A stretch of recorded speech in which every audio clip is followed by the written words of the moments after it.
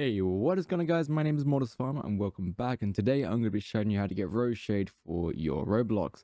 Reshade is basically like sunglasses, but for your game it makes everything look a lot better than what it originally does. Now, to get Reshade, all you need to do is go to reshade.com. I'll leave a link in the description, and all you got to do here is just click download Reshade, and then you want to go for the light version. You can go for the pro version, but you will have to pay for that. And then you just got to wait here.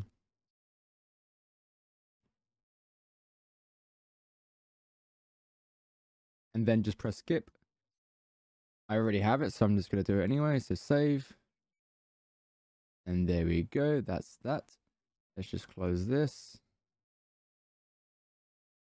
We're going to open up our download folder. Here's Reshade here. Just moved out of my download folder. I'm just going to double click it. And then you just want to click install. You want to go for the F8 option and F7. If you can't see it, it's just dark mode for some reason. And you want to click next. Leave all of these checked. And then just click install.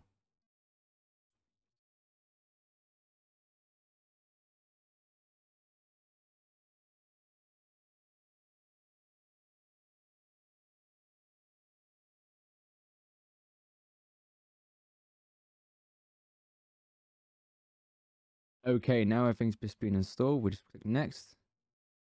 And then we just click close and follow. Obviously, the follow just takes you straight to the creator's Roblox account. You can follow them if you want. It's up to you. And now all we got to do is just quickly open up Roblox and go from there. Okay, guys, we've now loaded into a game. For instance, we're using doors as an example. As you can see, we have no of the shaders activated right now. So all you got to do is press F7. This will bring up a menu on the left. Now, these are not the settings that I would use. These are the settings that came with Reshade automatically. So you can just run through, have a look through, and just try different things. Like, for instance, let's try letterbox. Obviously, you won't see anything just yet. Why is that? Well, you need to press the F8 key on your keyboard, and that will activate everything that is being enabled. And now, if we click letterbox, we'll get these black bars. And this is pretty much what the shade of Reshade will look like. And if you press F8 again, you can really see the difference between them.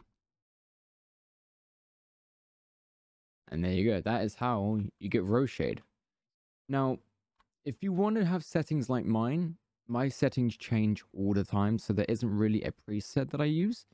I just keep changing them all the time depending on what game. And also, it also depends on your computer. If you're running on a laptop, this may not work for you. If you're running on a really beefy computer, then this will work better.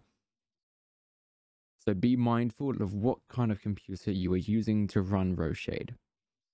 And if you do have any problems with Reshade and it does not work for you, what you're going to do is literally relaunch the download folder or the file, and then just click uninstall. I can show you how to do that right now. Now, to uninstall Reshade, all you got to do is open up the file and then just click uninstall.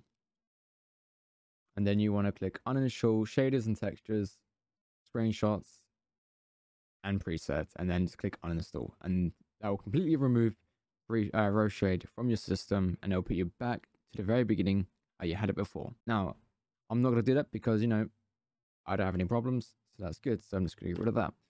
Now, thank you guys so much for watching. I hope this helped you. I hope this helped you understand what Reshade is and how it works. And I hope to see you guys in the next video. Goodbye.